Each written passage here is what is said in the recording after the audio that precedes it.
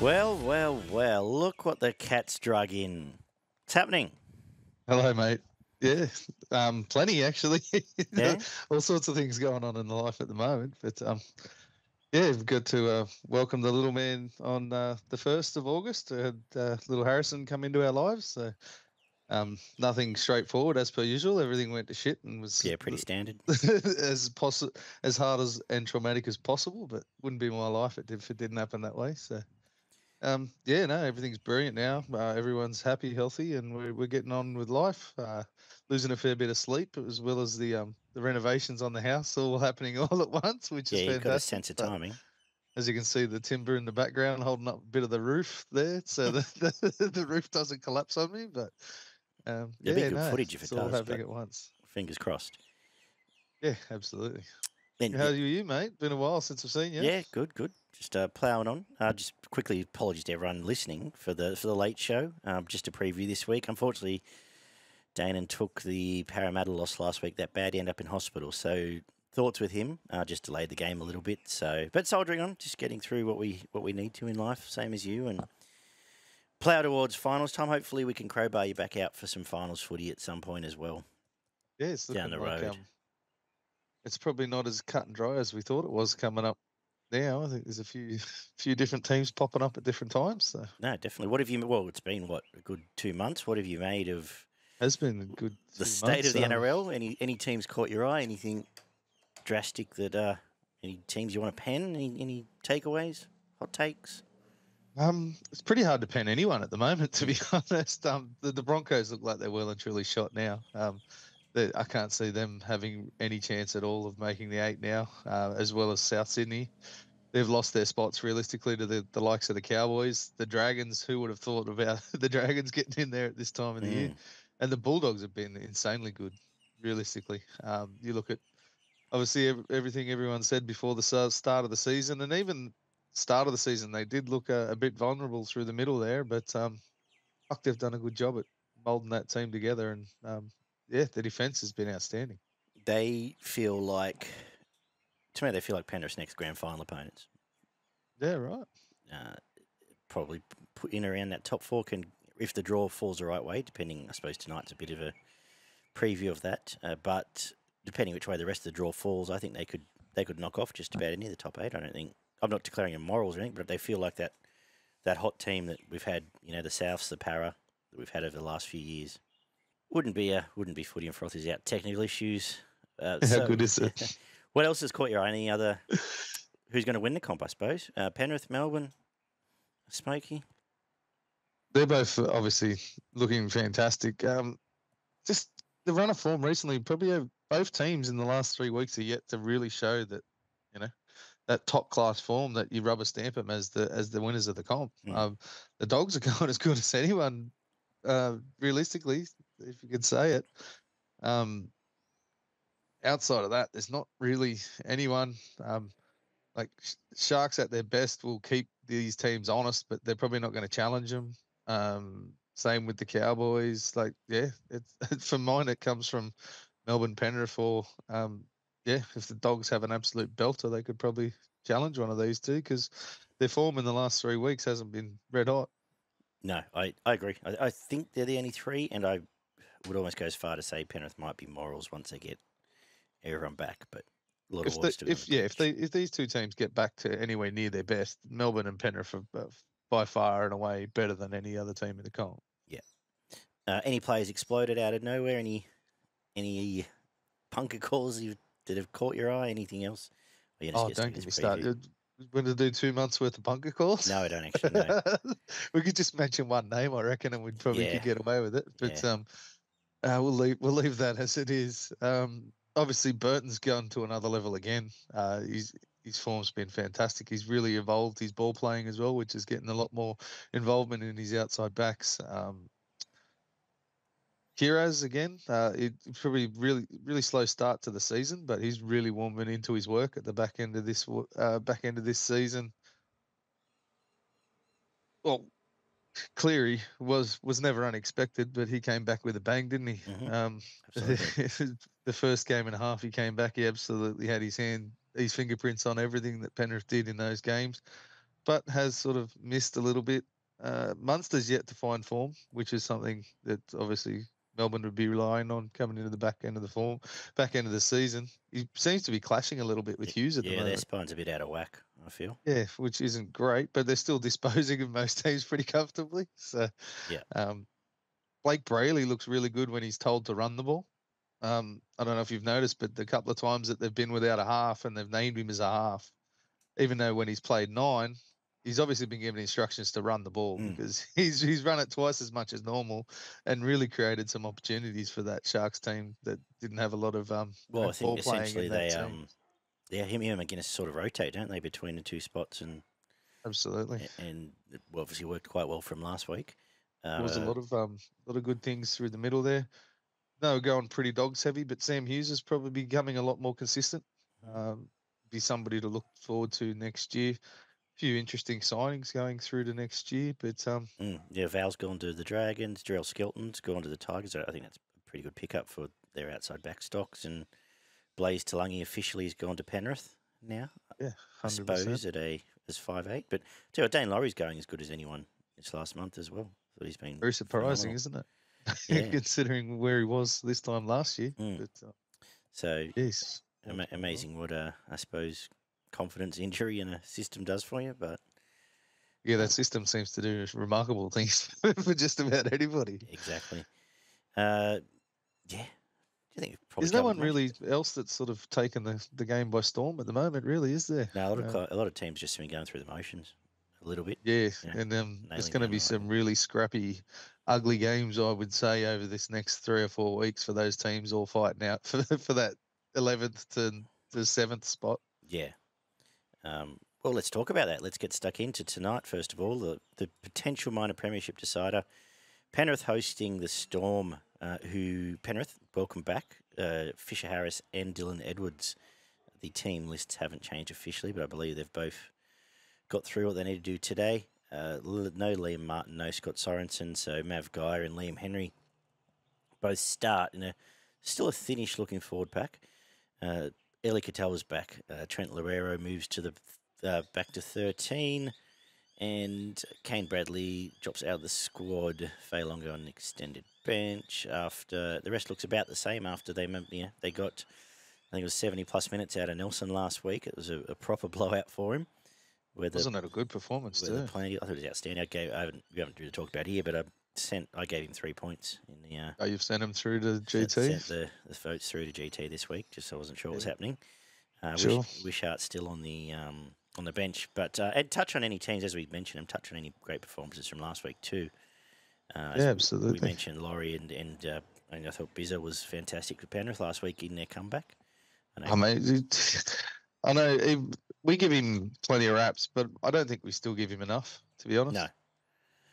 Well, he's got to be close to one of the most underrated players in the comp. The amount of work that the bloke gets through, how consistent he is, and what he means to this team is it's amazing. But Pappenhausen probably looked a little bit sharper than he has for a while, apart from throwing an intercept pass to put one of the wingers away down the sideline there. But I think Jerome Hughes is the Dally M winner, isn't he? I can't see him get beaten, especially because any of those Melbourne wins, he's probably getting 3. Yeah, and he gets the halfback privilege in those games as well. So there's a lot of them through the middle of the year where some of his opposition weren't on the field. Correct. So I would suggest if there was such thing as a market, he'd be heavy favourite actually. More I think about this. Yeah, as you mentioned, these benches look very completely foreign to me. There's a few blokes there that you wouldn't expect anywhere near a first grade jump at this time of the year anyway. But obviously injuries played its part. This game for me, I want to tip Penrith, but it's this kind of game that really scares the crap out of me, to be honest. This is the kind of game that the big guys from Melbourne do seem to stand up and do something out of the box.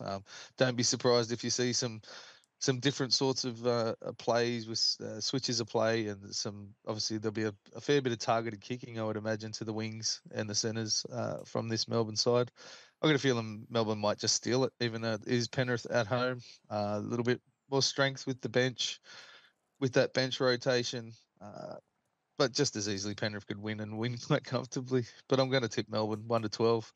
I'm going to go with. I think it might be time for Munster just to have one of those games where he scores one and sets one up, and he ends up with man of the match. And but I will go with Penrith to score first through Casey McLean. It's funny. A month ago, we would have said, or 6 weeks ago, last time we spoke, I suppose. And we do occasionally talk when there's not a podcast involved, for the record. But We do, yes. both of these back fives would have looked pretty foreign back then. But Jack Howarth really grown into a first grader. I thought he's been quite impressive. Absolutely, yes. Warbrick's had quite a good run. And Tungo had his best game probably all year last week. So interesting clash there. And Grant Anderson looks like a legitimate first grader for someone that I didn't think would get anywhere near a first grade jersey probably a year and a half ago. Yeah, he's fast, strong, just gets through a lot of that work as well. They look. I'm going Penrith with zero confidence. Basically, I think they've won 5 or 6 of the last 7 against the Storm, and at Bluebet. But yeah, that back row leaves you a bit when you really delve into the player versus player. Smith, Guy, Henry on paper looks a bit thinner than Bloor, Katoa, and Solomona, but they do get Fisher Harris back in some form or fashion, so there'll be a little bit of a reshuffle. And Dylan Edwards is a big in. Are you expecting them both to come in, or they've been named as coming into the squad, have they? I'm looking at the NRL.com. I believe late mail was yes, they're playing, but the Makes NRL sense. hasn't changed. It does make that side look a fair bit different. And I guess there's probably a little bit of ducks and drakes going on, given the situation of the game. So with that in, I suppose Laurie moves to 14. And Lindsay Smith to the bench. Maybe Mav Guy back to the bench, actually. Yeah, Penrith 1-12. And we'll go with... I'll probably give Nathan Cleary man of the match. He'll get the job done. Probably an interesting duel. And you give him the edge in from a kicking perspective in a game like this over Hughes. First try score, I agree with you, though. I think that sweep play out to the Penrith wingers is their pet go-to early. So Taruva first try, but... great match. Hopefully by the time people hear or see this, it's up before kickoff. Yeah, the second row battle is the big one for mine. It's probably the reason I've swayed the Storm's way a little bit. Yeah, understandably I think so. there'll be a lot of traffic sent that way. Crashing at it just feels Henry very thin. Geyer, Henry Geyer and whoever else comes on to do the interchange. Exactly.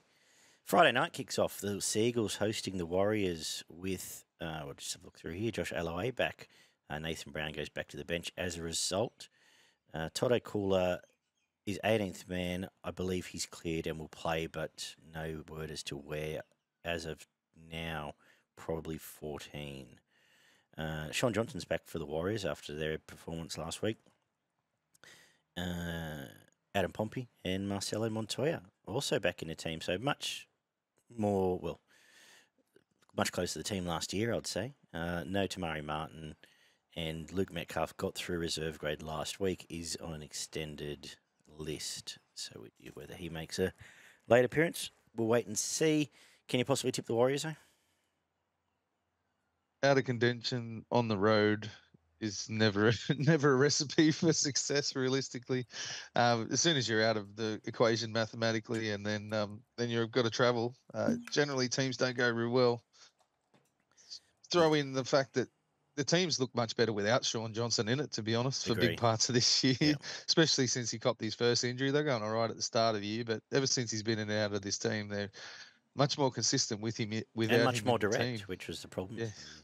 Tamari and Chanel almost run first at times in attacking. Unless for some reason that the coach has got them all up and about and really intent on causing havoc and ending Manly, like trying to put a dagger in Manly season, it would be the only reason I can see there being a result going the Warriors' way. Too many points in this Manly side. One issue they have had is their ball control during the year. We know they like to use the ball, and it does come with points, but it also creates a lot of opportunities for their opposition. I think they've just got enough in them. Control the ball enough with the likes of Ola Kawatu doing some damage on the edge there. And how good has Lehigh Hapawade been over the last 3 or 4 weeks? Yeah. Geez, that kid's got some footy skill in him. Just some of the stuff he pulls out with some of those flick passes and the way he manages to contort his body to get the ball back to his support players has been amazing. Talau's had a breakout season. Mm-hmm. There's been some good footy played from this Manly team, but some pretty horrible footy played at times as well. Manly 1-12. Let's go, Tom. I think. Cool. There might just be enough open field in the middle there for him to cause some problems. And man of the match, first try. I think you hit the nail on the head. I think we're about to hit this last month where these teams that are dead are now going to be cannon fodder for top 4 teams, or top 8 teams trying to get a lot of things humming before finals time. And Manly, they were patchy last week, but their best was pretty good. And I can see them scoring 30, and I can't see Warriors chasing that down. So I'm going to go 1-12. Same thoughts. Let's just go Sabra first try. And man of the match, DCE. Probably just had him on points last week. We'll go again this week. Roosters and Eels backing up after Parramatta backing up after just falling short in one of the great comebacks. It's probably their best performance for the season, wasn't it? It was, I thought so. Despite the part where they shit the bed at the end, they now cop Roosters off a bye, which has been a story the last couple of years. But their team looks pretty similar. Kelma Tuolangi is back into the interchange, pushing Dury out. I believe Dom Young clear, but he still has to get through captain's rung. Lindsay Collins will play. As far as I know, the rest of them looks pretty much like what you'd expect. I've loved Victor Radley on an edge there since he's moved there. I think Connor Watson's really opened up his team at times. But last week might have been their grand final. They're always up for Penrith Para, and I don't think heading to Allianz to meet a fresh Roosters team is really a recipe for joy here. 13 plus Chooks. They'll put another 40 plus, a 40 odd score on here like they've regularly done. Take your pick. Sam Walker, breakout year. Him or Teddy will be man of the match. Take your pick. Him or Teddy man of the match, first try. Swali again. Yeah, just on Radley, I think being on an edge just calms you down a little bit. I don't think there's as much going on, around him, which maybe lets him sort of settle his headspace a little bit rather than having so much crash and bash going on in the middle all around him. He's able to sort of pick and choose when he gets involved, and he's been good. Connor Watson's been one of the eyes of the season, realistically, for this Roosters team. Some of the stuff that he's been able to provide with the ball playing, and I think it continues here. You can't see Parramatta backing up a performance like they did last week against Penrith, again into this one against the Roosters. As I said, out of contention on the road, and I don't think they put another performance up like that this year. Maybe one more, but you've only got a couple of weeks, Para fans. They've got Tigers last round. You can get back to next season. Yeah. I think the first 15 minutes you'll know whether it's going to be a close game or it's going to be 13 plus, and I expect it to be a blowout in this game. Let's go Angus Crichton to score the first try. They love that little pet play, short ball on the left hand edge there, and Roosters by at least 20. I think Joey Manu might just be set to do something real special in this game. Had a bit of a stop-start season a couple of weeks back now, so go with him for man of the match. Beautiful. Super Saturday kicks off, and it's another half-decent Super Saturday. I wouldn't say great, as it has been the last few weeks, but Bulldogs and Dolphins, probably game of the round, or bar Thursday night. A lot to play for both teams. And Jamin Salmon is back for the Dogs. He is in the 17. And Mark Nichols goes out. Lachlan Hubner is on the bench for the Dolphins. So is Oren Keeley. And Sean O'Sullivan, I believe, this Dolphins squad with injuries is essentially at the absolute bottom of the barrel of available stock, essentially. Although Trey Fuller still on. Trey Fuller, Josh Kerr testing you all on extended benches as of now. We've been wrapping the Bulldogs. I think this continues. I think this is a real good test again to try and just play the sort of explosive foot they've played for the last 3 weeks against the Dolphins, because they'll get into the grind and get through what they have to do. They have been getting out of jail, all but getting out of jail, Dolphins. I don't think they do here. I'll go 1-12 Bulldogs, and it'll be the usual suspects. A big game for Stephen Crichton. I go for him first try. And now he's starting to find the try line as well as make others around him look good. Man of the match, Toby Sexton. What a month he's had as well. That short kicking game's been on point. And his short passing game's actually been fantastic. Just really starting to hum, being integral, as we suggested he might be all the way back on our season preview. So good to see them going well. But I think they keep going here, the Dogs, Barn. Yeah, Dolphins do have a habit of really winning games that they must win during this season. They'll go into a lull and lose 3 games that they probably should have lost, but then they'll come out a game they shouldn't win, but they have to win, and they somehow win it. So Generally, would because not that's the game I surprise me don't if tip. they jag a few extra. I think they'll really be pushing the points out here, because if there's one way you can get these Dogs is if you manage to are somehow able to break the defence. It's been fantastic, and put a few tries on early, and really make them chase. And I just got a funny feeling the Dolphins sneak away with this one. Okay. I think the matchups with Farnworth and Crichton is fantastic, and is one that I'll be sitting around to watch. Hamiso's been a bit quiet the last couple of weeks, so I've just got a feeling that he might really have a game where he sort of breaks things open. The Dogs pack, you wouldn't have said it earlier in the year, but I think they've got enough to match this pack and maybe even be better than them at different points during this game, which we've just got to give Bulldogs fans confidence. I know I spent however long wrapping them earlier in the when we were talking about the season proper, but yeah, I just got a funny feeling they've been up for a couple of weeks, and they might just get behind early in this one and start chasing, and a bit of pressure comes on. Dolphins 1-12. Man of the match, we'll go with Isaiah Katoa, and I'll go with Herbie to score the first try. Herbie Farnworth. Beautiful. That does come from Bundaberg, this game, although it's a Dogs' home game, which could be interesting, I guess, depending on the climate up there. Cowboys and Raiders is the 5:30 game from also from up north at Townsville. If a top 8 team sacked their number 7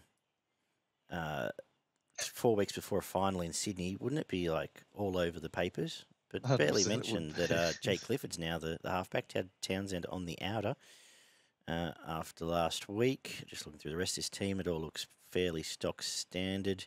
No Nanai, who is replaced by Finafuiaki after his HA last week. The Raiders have chopped and changed as well. Strange has gone to the centres. Adam Cook into 6. KO Weeks at 1. Seb Chris to the wing.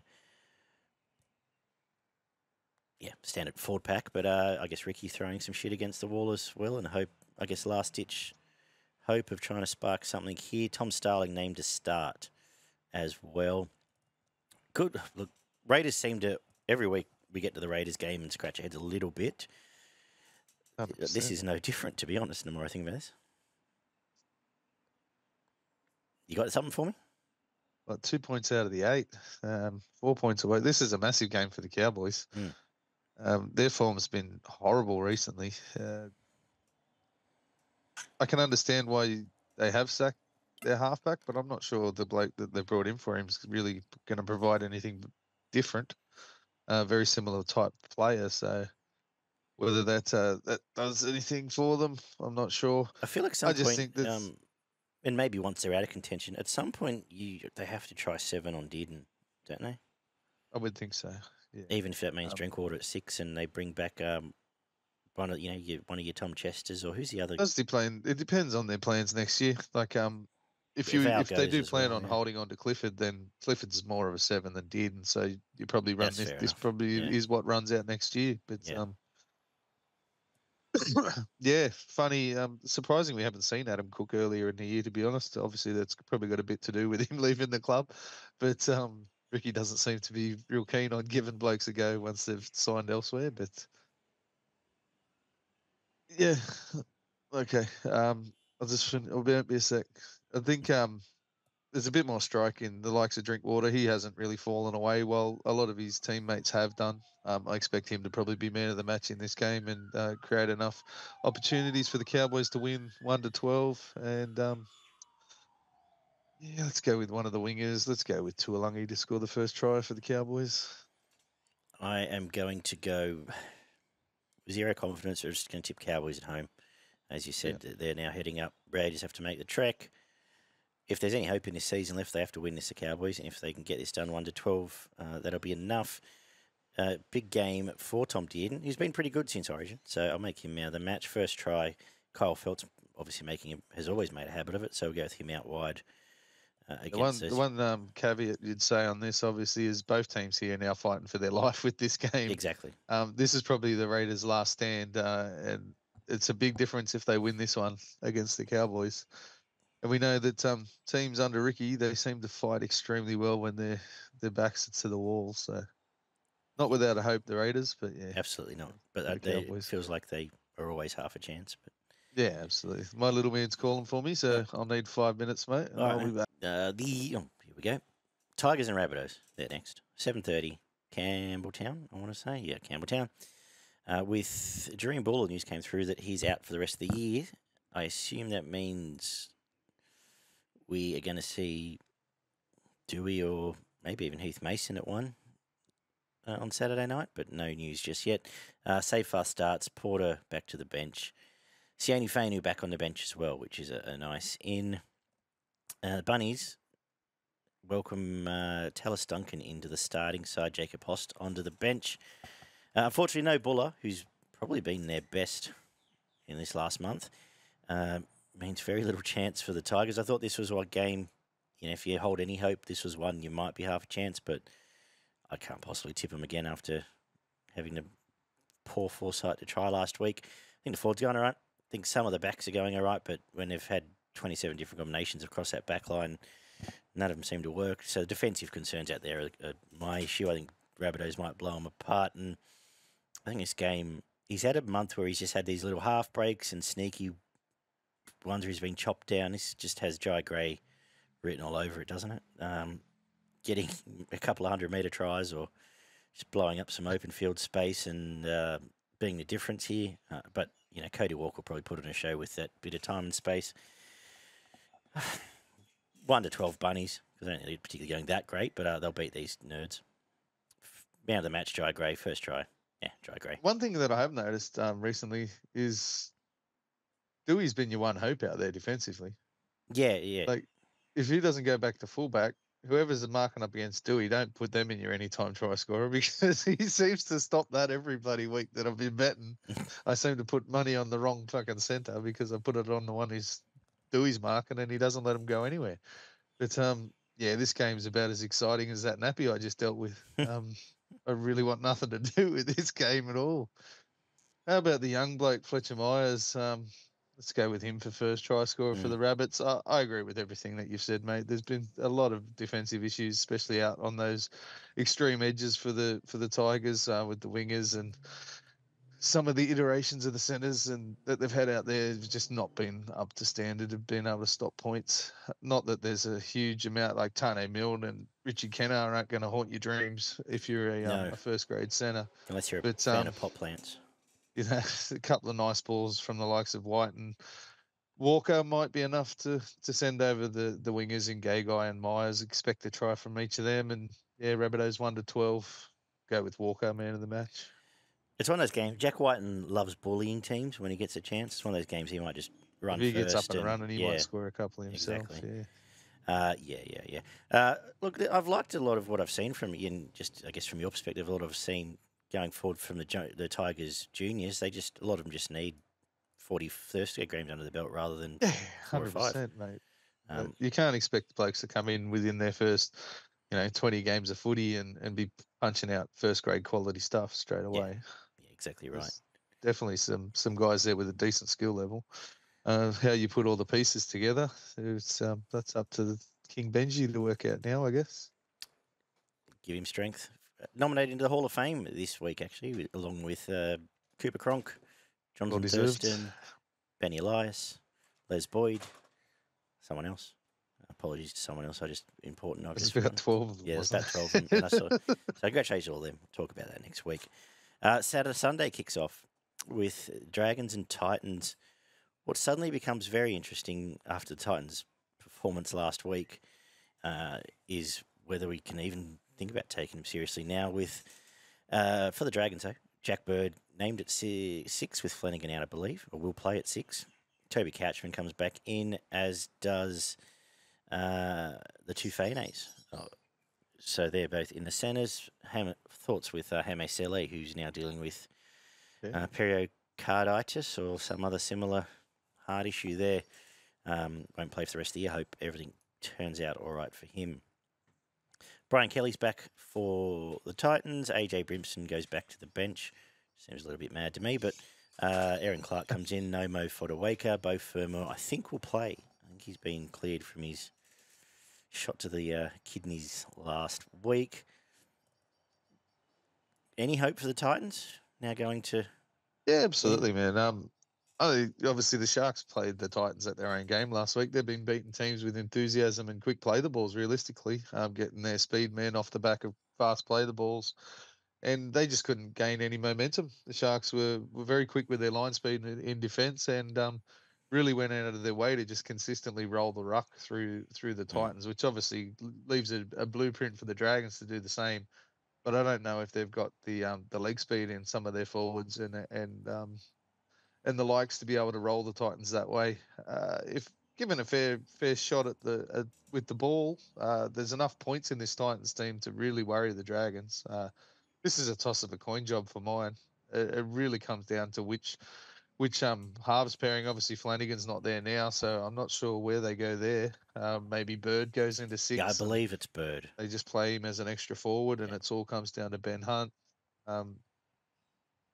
Jaden Campbell's been setting the world on fire up until probably last week, where he barely sighted the ball. I'm going to give the edge to the Titans. I just think they might have an extra try or two in them. I know the Dragons are fighting for their season, but Titans with nothing to lose and a little bit of extra pace out wide for mine gets them the chocolates. So go with the Titans 1-12 man of the match. I'll go with Jaden Campbell. As I said, it's been setting the world on fire, and I might go with a Dragon to score first, though. We'll go with Christian Tui Pilotu to score the first try from the Dragons. It is I think it's a very good matchup for the Titans in terms of sort of one-on-one outside back skill levels. It favours the Titans, I think, and it's just what happens through that middle of the field. Like as you said, their ruck and they were deplorable last week, like too bad to be true. And if we see similar again, I think if we see similar again, I'm going to make Tyrell Sloan man of the match. I think he comes away with 2 or 3 tries. If we don't, I think Titans win and win well, actually, more I think about this, which is a weird thing to say off a 70-point beating. But I'm going to go Dragons at home, 1-12. I think just, and I don't know if the Titans have won in Wollongong. I was reading somewhere earlier. Okay. They're being at home, probably a packed house, all to play for, blah, blah, blah, blah, blah.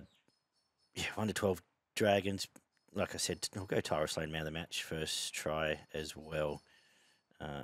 If that middle is that weak, he'll be sniffing around for sure and certain. 100%. And we wrap up. Sharks hosting tonight, and no change for the 17 with Brayley staying at 7, McGuinness at 9. They'll do their trick shots again, like you mentioned earlier. And Trindle, Mulatalo, and Hamanueli all a chance, all named in the 22.